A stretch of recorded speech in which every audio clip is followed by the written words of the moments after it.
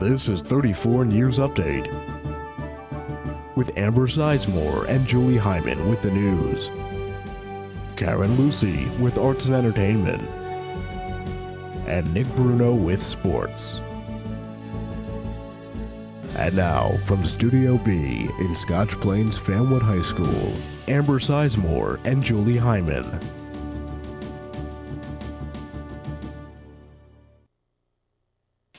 Hi, and welcome to today's edition of 34 News Update in Studio B. I'm Amber Sizemore. And I'm Julie Hyman.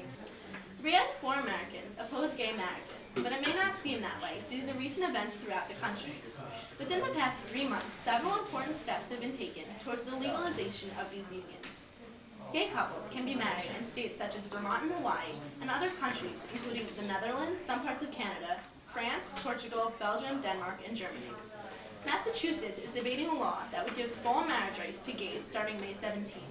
The mayor of San Francisco recently performed several marriages, although it went against California's laws. And a county clerk in Sandoval, New Mexico, began issuing marriage licenses, again going against the state's laws. Despite these steps forward in the legalization debate, there's still another side to look at. George Bush is strongly against gay marriages and spoke his opinion in the State of the Union address.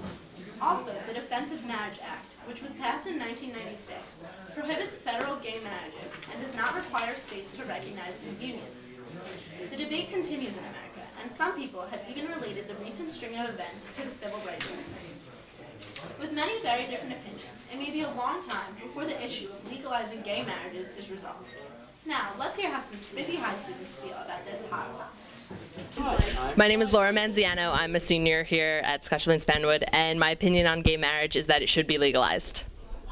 Because it's absolutely ridiculous that homosexuals shouldn't have the same rights as every other human being on the earth. The whole thing is like for freedom and happiness for everyone, so why not include homosexuals?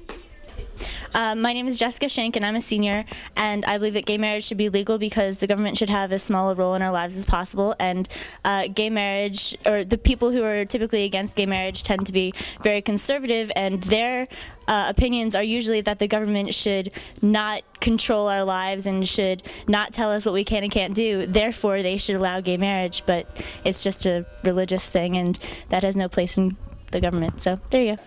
50 years ago this spring will be the anniversary of the Brown versus Board of Education case, a groundbreaking legal decision that would change history forever. In this famous case, the Supreme Court ruled that segregation in public schools was unconstitutional and was no longer going to be accepted or tolerated by the American people. This long-awaited decision was a major victory in the hard struggle for civil rights around the 1950s. This decision not only benefited African Americans, but all minorities who wanted to learn in a non-separate and equal environment. The month of March not only celebrates the beginning of spring, but for SBFHS also celebrates students' cultures. The month started with Italy. During this first week, the language hall was decorated in green, red, and white. Italian students participated in an Italian Pride Day, and most got their faces painted with Italian flags.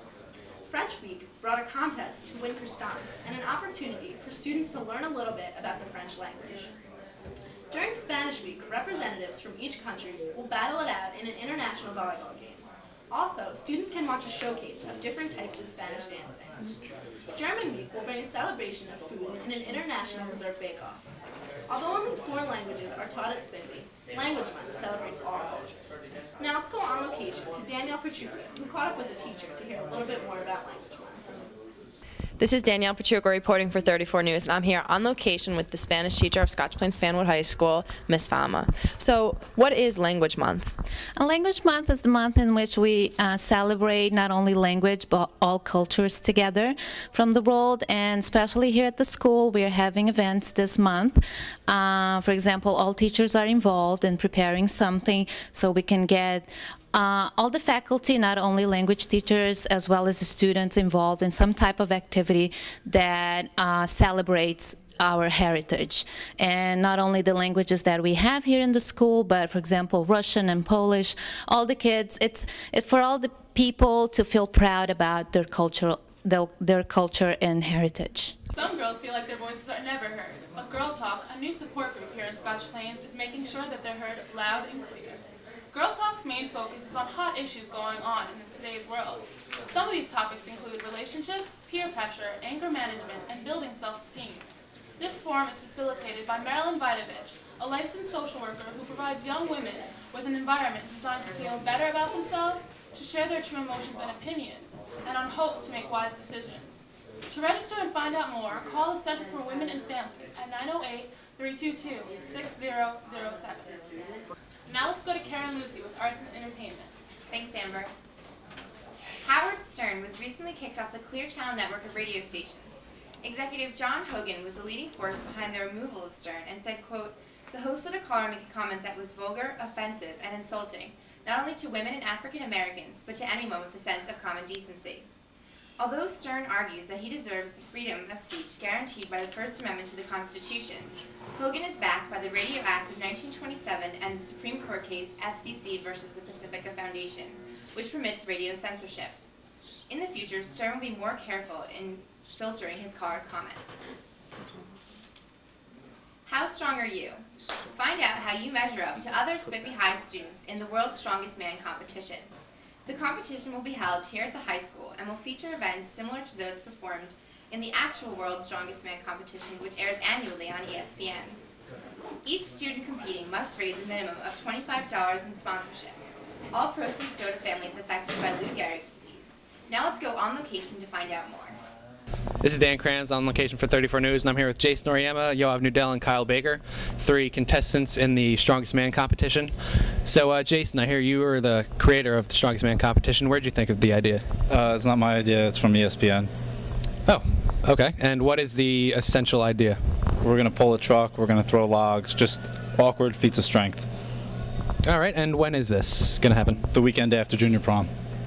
Okay, and if anybody else out there wants to join, how do they sign up? Either talk to me or talk to anyone in the weight room. Mainly Mr. Stack is pretty much going to help running it, so if you want to talk to him. Okay, any last words, you guys? We're gonna pump you up. All right, now back to the studio. In music news, the top 5 songs this week are Numb by Linkin Park, Toxic by Britney Spears, My Immortal by Evanescence, With You by Jessica Simpson, and Don't Want You Back by Eamon. Now let's go to Eric with your Critics Corner. Hi, this is Eric Barnett, and this is this week's Critics Corner. This week I reviewed Starsky and Hutch with actors Ben Stiller and Owen Wilson, which was a comedy remake on the old Starsky and Hutch, which was released about the mid-'70s. The actors in this movie actually got to spend time with the original actors of the first movie, and they really got a feel for their part. So that was kind of cool to show that they were acting a bit like them in the movie. Even though this was a comedy remake and it wasn't really too exactly the way the old movie was, I still thought it was awesome because they just put Snoop Dogg in there for no reason. But all in all, this was a really funny movie, and I give it 2 thumbs up. Well, I suggest you go see this movie this weekend. This has been Eric Barnett. I'll see you at the movies. Now let's go to Nicole and Dan with your weekend preview. Hi, and welcome to this week's edition of Weekend Preview. I'm Nicole D'Annunzio.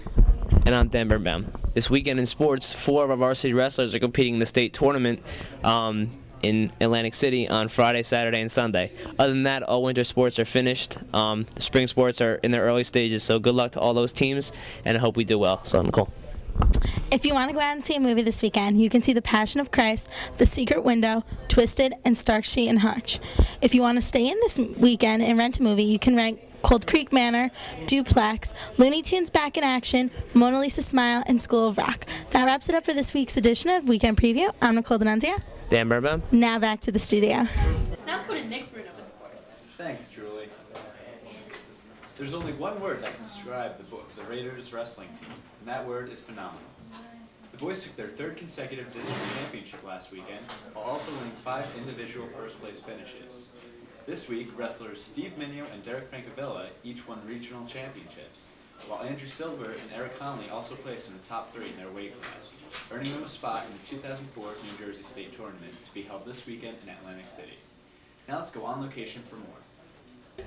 This is Ignacio Lopez reporting for 34 News. I'm here with Ron Ferrara, a member of the Scotch Plains Fanwood wrestling team. So what's going on this weekend in wrestling? Well, on Friday, Saturday, and Sunday, we have the Wrestling State Championships down in Atlantic City. Who's wrestling in that? At 125, Derek Francavilla, 130, Steve Minio, 140, Eric Connolly, and 171, Andrew Silver. That's rad. Do you want to add anything else? No, I guess just good luck to all the guys representing Scotch Plains, and good luck, man. Good luck to you too. Now back to the studio. While our wrestling team has proven to be phenomenal, the boys basketball team has shown to be anything but. With sophomore all-stars Derek Hector and Lance Thomas, the team had high hopes in county and state tournaments. However, they were 3 players short of the team and 3 wins short of a sectional championship.